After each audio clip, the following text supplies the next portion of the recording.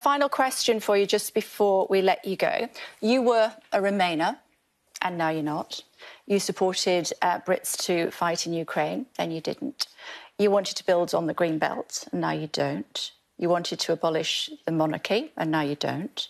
You wanted to arm Taiwan, and now I'm not sure if you're saying whether you do or not. You wanted civil servants... we do provide them with those You wanted to cut civil servants' pay in the regions, and then you said you didn't. Will the real Liz Truss please stand up?